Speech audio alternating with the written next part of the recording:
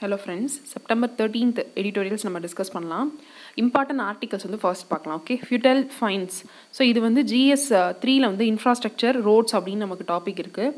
And then நமக்கு வந்து road safety வச்சு ஏதாவது கொஷின் கேட்டாங்க, இல்லை எத்திக்ஸ் ஆங்கிளில் கூட இந்த ஆர்டிக்கலில் சில பாயிண்ட்ஸ் நமக்கு யூஸ்ஃபுல்லாக இருக்கும். ஓகே, ஸோ என்ன சொல்லியிருக்காங்க அப்படின்னா, இப்போ ரீசெண்டாக வந்து பெனாலிட்டிஸ் for violating the road rules வந்து அதிகம் பண்ணியிருக்காங்க. ஓகே, சென்ட்ரல் கவர்மெண்ட் வந்து motor vehicles amendment act, so இந்த பில்ஸில் வந்து இந்த ஆக்ட் வந்து நம்ம தனியாக பார்த்துருவோம்.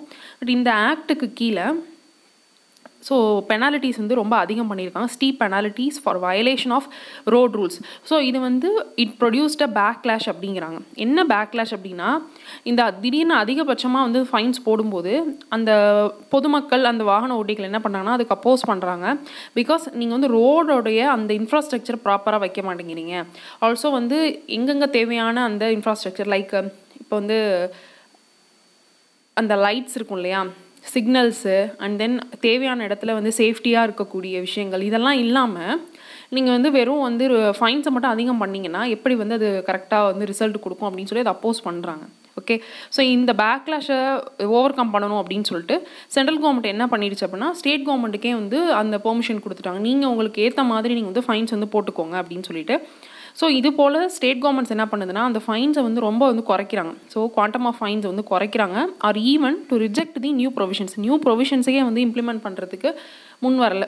ஓகே, ஃபார் எக்ஸாம்பிள் வந்து குஜராத் வந்து ரொம்ப ரெடியூஸ் பண்ணுது, வெஸ்ட் பெங்கால் அண்ட் கர்நாடகாவும் கேரளாவும் இப்போ வந்து ஸ்டடி பண்ணிட்டு இருக்காங்க எப்படி வந்து இதை குறைக்கலாம் அப்படின்னு சொல்லிட்டு. இந்த சட்டம் வந்து இயற்றப்பட்டுருச்சு, மோட்டார் வெஹிக்கல் அமெண்ட்மெண்ட் ஆக்ட்.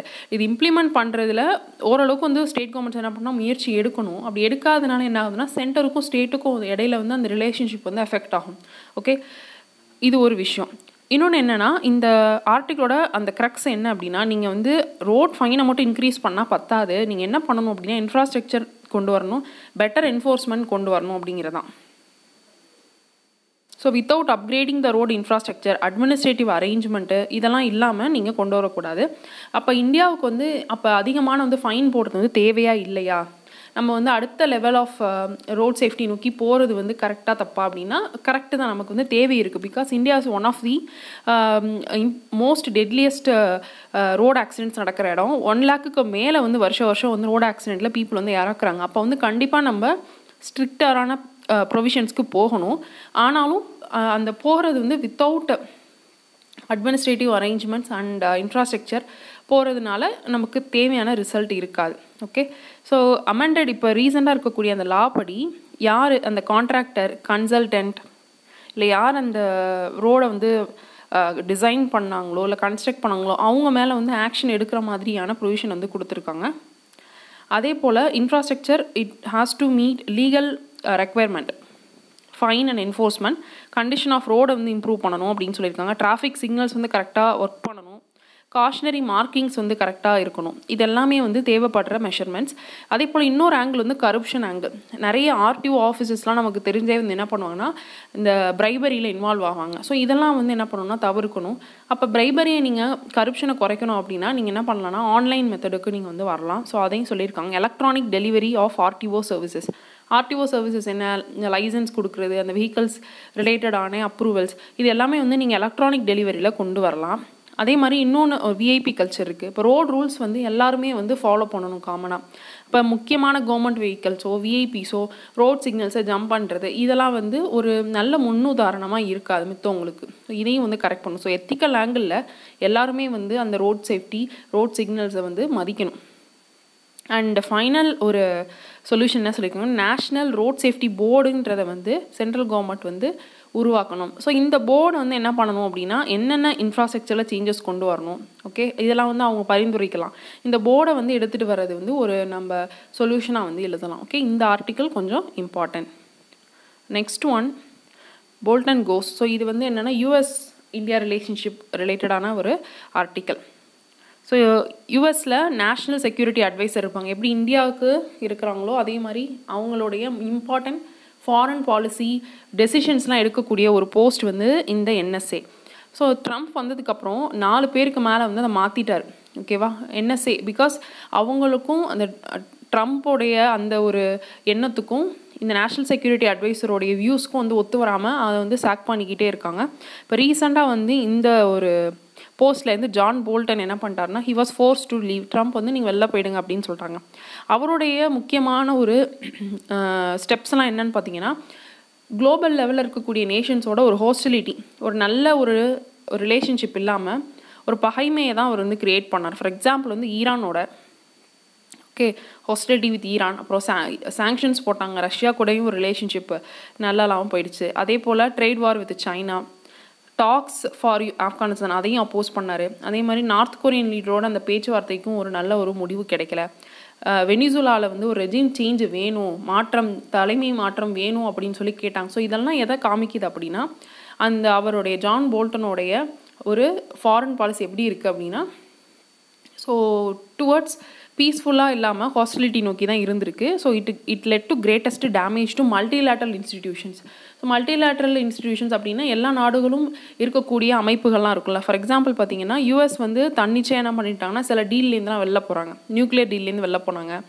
அதே போல் வந்து யுனெஸ்கோலேருந்து, ஹியூமன் ரைட்ஸ் கவுன்சில்லேருந்து, அண்டு ரஷ்யாவோட ஒரு இம்பார்ட்டண்டான ஒரு treaty, intermediate range nuclear forces ட்ரீட்டின்னு இருந்தது. இதுலேருந்து வெளில போகிறாங்க. இதெல்லாம் வந்து ஒரு டுவர்ட்ஸ் ஒரு பேக்லாஷ். அதாவது இப்போ இந்த treaty, intermediate range nuclear forces ட்ரீட்டிலேருந்து வெளில போகிறது, நாங்கள் வந்து இன்னும் கொஞ்சம் நியூக்ளியர்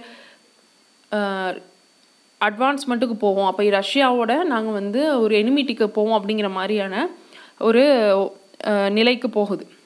ஓகே, இன்னொரு ஒரு விஷயம், யூஎஸோடைய அந்த Pakistan deal. So packed Taliban, US எப்படி வந்து பாகிஸ்தானை வந்து சப்போர்ட் பண்ணுச்சு, பிகாஸ் பாகிஸ்தான் தான் வந்து தாலிபானை வந்து அந்த டாக்ஸுக்கு எழுத்துட்டு வர முடியும். பட் இதுலேருந்தும் வந்து யூஎஸ் வந்து கொஞ்சம் பின்வாங்குது. இது எல்லாமே அந்த ஜான் போல்டனுடைய மூவ்ஸ். இதில் இந்தியாவுக்கு ஒரே ஒரு அட்வான்டேஜ் வந்து இந்த ஒரு பாயிண்டில் தான்.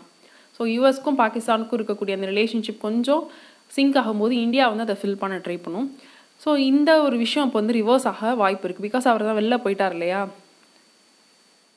அப்போ நம்ம என்ன பண்ணணும் அப்படின்னா, we should not expect anything from America. American policy வந்து கன்சிஸ்டண்ட்டாக இருக்கும்னு எக்ஸ்பெக்ட் பண்ண முடியாது. இதுதான் நமக்கு தேவையான பாயிண்ட் இந்த ஆர்டிக்கல்லே. அது மாறிக்கிட்டே இருக்க வாய்ப்பு இருக்குது. ட்ரம்போடைய எண்ண ஓட்டம் வேறு மாதிரி இருக்கும். இப்போ திடீர்னு அவர் என்ன பண்ணலான்னா அகெயின் வந்து பாகிஸ்தான் கூட நெருக்கம் காமிக்க வாய்ப்பு இருக்குது. ஸோ நம்ம எந்த ஒரு change in stands of US இருந்தாலும் அதுக்கு ஏற்ற மாதிரி நம்மளை வந்து அடாப்ட் பண்ணிக்க நம்ம கொஞ்சம் எண்ணம் இருக்கணும். India must build it's strategic and economic relationship with US. கண்டிப்பாக ரிலேஷன்ஷிப் இருக்கணும். அப்படி இருந்தாலும் யூஎஸோடைய எந்த சேஞ்ச்னாலும் அதை ஏற்றுக்கொள்ள நமக்கு அந்த ஒரு நிலை இருக்கணும். மேலே இருக்க ஆர்டிக்கல் பொலிட்டிக்கல் ஆர்டிக்கல், அது தேவையில்லை. Next one, US Iran டெட்டன்டே could be on the cards. இதுவும் அதே சேம் தான். யூஎஸ் அண்ட் ஈரான் ரிலேஷன்ஷிப் பற்றி பேசியிருக்காங்க பாருங்கள். ஜான் போல்டன் வெளில போகிறாரு. இப்போ என்ன ஆகலாம் அப்படின்னா, இந்த இடத்துல வந்து யூஎஸ், ஈரான் அண்ட் இஸ்ரேல், இது 3 நாடுகளை வச்சு பேசியிருக்காங்க. ஸோ ஃபாரின் ரிலேஷன்ஷிப்பில் இந்தியாவுக்கு அந்தளவுக்கு இதை நம்ம சிக்னிஃபிகண்ட்டாக பார்க்க முடியாது. பட் இந்த ஆர்டிக்கலில் என்ன கொடுத்துருக்காங்க அப்படின்றது ஓவர்வியூ மட்டும் நம்ம தெரிஞ்சுக்கிட்டா போதும். ஸோ யூஎஸும் இஸ்ரேலும் ஒரு ஃப்ரெண்ட்ஸ், லைட்டாக ஆலி. யூஎஸும் ஈரானும் வந்து இப்போ நடுவில் வந்து கொஞ்சம் பிரச்சனையாக போய்ட்டுருக்கு. இஸ்ரேலுக்கும் ஈரானுக்கும் ஆகாது. ஓகே, இப்போ ஈரானோட அந்த நியூக்ளியர் டீல் வந்து போட்டிருந்தாங்க. அதுலேருந்து இந்த யூஎஸ் வந்து வெளில போயிடுச்சு. அதை தான் நம்ம இந்த போன ஆர்டிக்கில் டிஸ்கஸ் பண்ணோம். ஜான் போல்டன் வெளில போகிறாரு அப்படின்னு சொல்லி. ஸோ தன்னிச்சையாக சில முடிவுகள் வந்து யூஎஸ் எடுக்குது. ஸோ P5 அக்ரிமெண்ட் இருக்கு இல்லையா, அந்த முக்கியமான நாடுகள் யூகே அண்ட் அதர் நேஷன்ஸ் இருக்குல்ல, சைனா, இவங்கெல்லாம் சேர்ந்து ஈரான் கூட ஒரு பீஸ்க்காக ஒரு அக்ரிமெண்ட் போடுறாங்க. அதன்படி ஈரான் வந்து என்ன பண்ணக்கூடாதுன்னா, அவங்க நியூக்ளியர் ஃபெசிலிட்டிஸை டெவலப் பண்ணக்கூடாது அப்படின்னு சொல்லிட்டு இன்டர்ன் வந்து அந்த சாங்ஷன்ஸ் வந்து நாங்கள் போட மாட்டோம் அப்படின்னு சொல்லி யூஎஸ் வந்து ஒத்துழைப்பு கொடுக்கணுன்றதான் அந்த டீல். பட் அதுலேருந்து வந்து யூஎஸ் வெளில போகுது, ஈரான் மேலே திருப்பி சாங்ஷன்ஸ் போடுறாங்க. ஸோ இது வந்து என்ன பண்ணுது அப்படின்னா அஃபெக்ட் ஆகுது, ரைட்டா. இந்தியாவுக்கும் இதனால் வந்து ப்ராப்ளம் தான். இப்போ இஸ்ரேல் வந்து ஈரானுக்கு அகெயின்ஸ்டாக வந்து அவங்களுடைய செயல்பாடுகள் இருக்கும். அப்போ இஸ்ரேல் தான் வந்து யூஎஸ்க்கு என்ன பண்ணுது அப்படின்னா, நீங்கள் ஈரான் கூட வந்து இந்த மாதிரியான இதை கண்டினியூ பண்ணணும், அதாவது சாங்ஷன்ஸை கண்டினியூ பண்ணணும்னு சொல்லிக்கிட்டே வராங்க. பட் இப்போ ப்ரெசன்ட் சுச்சுவேஷனில் ஜான் போல்டன் தான் இந்த பாலிசியை வந்து எடுத்துகிட்டு வந்துடுறாரு. ஓகேவா. இப்போ வெளில போகும்போது ஆட்டோமேட்டிக்காக யூஎஸ்க்கும் ஈரானுக்கும் ஒரு நல்ல ரிலேஷன்ஷிப் திருப்பி வர வாய்ப்பு இருக்குது. ஏன் அப்படின்னா, அந்த ட்ரம்ப்போடைய அந்த எண்ணம் இருக்குல்ல, ட்ரம்ப் வந்து ஆல்ரெடி என்ன சொல்லியிருக்குன்னா, ஈரான் கூட அந்த பிரசிடென்ட் கூட நான் பேச்சுவார்த்தை நடத்துறதுக்கு ரெடின்னு சொல்லியிருக்காங்க. அதே போல் ஈரான் லீடரும் ஓகேன்னு சொல்லியிருக்காங்க. இடையில அந்த பிரச்சனையாக இருந்தது ஜான் போல்டன் அண்ட் இஸ்ரேல் தான். இப்போ இவருடைய ஸ்டாண்ட்ஸ் மாறுறதுக்கு வாய்ப்பு இருக்குது. பிகாஸ் ட்ரம்ப்பை பொறுத்தவரை வந்து ஆல்ரெடி சில பாலிசிஸ்லாம் கொஞ்சம் ஃபெயிலியர் ஆகிருக்கு. நார்த் கொரியன் லீடரோட பேச்சுவார்த்தை ஃபெயிலியர், ஆப்கானிஸ்தானில் தாலிபான் டாக்ஸுக்கு கொண்டு வரணும்னு நினச்சது. ஸோ இந்த இதெல்லாம் இருக்கும்போது ஏதாவது ஒரு இதுலையாவது அவர் சக்ஸஸ் பண்ணி காமிக்கணும், நெக்ஸ்ட்டு அவருடைய எலெக்ஷனுக்குள்ளே ஏதோ ஒன்றுலையா சக்ஸஸ் பண்ணி காமிக்கணும் அப்படிங்கிறப்ப ஈரானை வந்து திருப்பி அந்த டேபிளுக்கு பேச்சுவார்த்தை நடத்துறதுக்கு வாய்ப்பு இருக்குது. அதுதான் இந்த ஆர்டிக்கிளோடைய க்ரக்ஸ். ஸோ இஸ்ரேல் வந்து யூஎஸ் கூட அந்த ரிலேஷன்ஷிப் கொஞ்சம் டிமினிஷ் ஆக வாய்ப்பு இருக்குது. Okay, so differences with Israel. So இஸ்ரேலுக்கும் அமெரிக்காவும் எப்படி ஈரான் பிரச்சனையை அப்ரோச் பண்ணுறாங்க அப்படிங்கிறதுல டிஃப்ரென்சஸ் இருக்குது. ஸோ இவங்க 2 பேரும் பேசினா என்ன ஆகும்னா, வாஷிங்டன் அதாவது யூஎஸ்க்கும் சரி ஈரானுக்கும் சரி 2 பேருக்குமே நல்லது தான். லாங் ரனில் 2 பேருக்குமே நல்லது. இந்தியா ஆங்கிளில் பார்த்தோன்னா அவங்க 2 பேரும் பேசினா நமக்கும் நல்லது. பிகாஸ் இந்த சாங்ஷன்ஸ் ரிமூவ் ஆனால் நமக்கு வந்து ஆயில் வந்து நம்ம அவங்கக்கிட்டேருந்து என்ன பண்ணிக்கலாம்னா ஃப்ரீ மீன்ஸ் இந்த ப்ரெஷர்லாம் இல்லாமல், சாங்ஷன்ஸ் ப்ரெஷர்லாம் இல்லாமல் நம்மளாலையும் என்ன பண்ண முடியும், இம்போர்ட் பண்ண முடியும். ஓகே, இது தெரிஞ்சால் இந்த ஆர்டிக்கல் போதும். இங்கே லாஸ்ட் ஆர்டிக்கல் பெலிகிரண்ட் பார்டர் பாலிசிஸ், திரும்பியும் யூஎஸோடைய ஒரு பார்டர் மைக்ரன்ஸை வந்து எப்படி வந்து கண்ட்ரோல் பண்ணணும் அப்படிங்கிற அவங்களுடைய பாலிசி பற்றி பேசியிருக்காங்க. இதுவும் ரொம்ப டீட்டெயிலாக நமக்கு எக்ஸாம் பாயிண்ட் ஆஃப் வியூவில் தேவையில்லை. ஓவர்வியூ என்ன அப்படின்னா, யூஎஸை பொறுத்தவரை மைக்ரன்ட்ஸ் நிறைய பேர் வந்து என்ன பண்ணுறாங்கன்னா பார்டர்ஸை தாண்டி வந்து அவங்க நாட்டுக்குள்ளே வராங்க. மெயினாக வந்து சவுத் அமெரிக்கா, அதாவது சென்ட்ரல் அண்ட் லட்டின் அமெரிக்காலேருந்து நிறைய பேர் வராங்க. ஸோ அவங்களால அளவுக்கு அதிகமாக அந்த மைக்ரன்ட்ஸ் வரும்போது அவங்களுக்கு வேலைவாய்ப்பு கொடுக்க வேண்டியது இருக்குது, லைவ்லிஹுட் கொடுக்க வேண்டியது. ஸோ இதனால் தங்களுடைய சொந்த நாட்டு மக்களுக்கு வந்து அந்த இழப்பு ஏற்படுற மாதிரி ஒரு எண்ணம் அவங்களுக்கு வர ஆரம்பிச்சிச்சு. ஸோ அதனால தான் வந்து ட்ரம்ப் வந்து அமெரிக்கா ஃபார் அமெரிக்கன்ஸ் அப்படிங்கிற அந்த ஒரு ஸ்லோகன் வச்சு வந்து வின் பண்ணி வந்தார். அவர் என்ன சொல்கிறார் அப்படின்னா, இவங்க வரும்போது தேவையில்லாமல் நிறைய கிரிமினல்ஸ் வந்து உள்ளர வந்துடுறாங்க, அதே போல் ட்ரக்ஸ்லாம் உள்ளர வந்துடுது அப்படின்னு சொல்கிறாரு. ஸோ நார்மலாக வந்து இது ஒரு ஆங்கிள், அதாவது from the view point of America. But இந்த சைடு இவங்க அதாவது பார்டரை தாண்டி கஷ்டப்பட்டு உள்ளர போகிற அந்த மைக்ரன்ஸோடைய நிலையிலேருந்து பார்த்தோன்னா, அவங்க வந்து தங்கள் நாட்டில் அவங்களால வந்து லைவ்லிஹுட் இல்லாமல் இல்லை வந்து ஏதோ ஒரு பிரச்சனையிலேருந்து உயிரை காப்பாற்றிக்கிறதுக்காகலாம் இங்கே உள்ளர வராங்க. ஸோ அதை வந்து ஹியூமனிட்டேரியன் ஆங்கிள் வந்து பார்க்கணும். அவங்களுக்கு வந்து என்ன பண்ணணும்னா ரெஃப்யூஜி ஸ்டேட்டஸ் இல்லை அசைலம், அதாவது தங்களுக்கு வந்து ஒரு பாதுகாப்பு வேணும்னு அவங்க கேட்குறாங்க இல்லையா, அதை வந்து சாட்டிஸ்ஃபை பண்ணணும். So asylum request.